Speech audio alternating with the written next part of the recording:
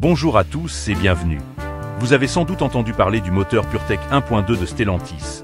Ce moteur qui équipe plusieurs véhicules chez Peugeot, Citroën, DS et Opel et qui s'avère être une véritable catastrophe industrielle.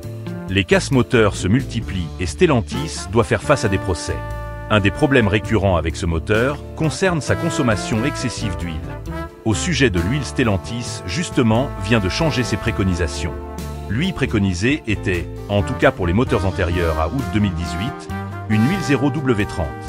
Maintenant, il faut mettre une huile 5W30 préconise Stellantis.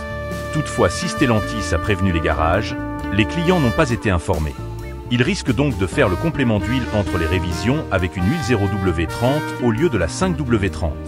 Les clients doivent donc se renseigner par eux-mêmes, procéder à des recherches, avec des risques d'incertitude. Des documents de Stellantis circulent sur Internet, notamment sur des forums comme Reddit, précisant que cette nouvelle préconisation concerne les moteurs turbo-produits jusqu'en août 2018. Merci aux contributeurs de ces forums pour cette information précieuse.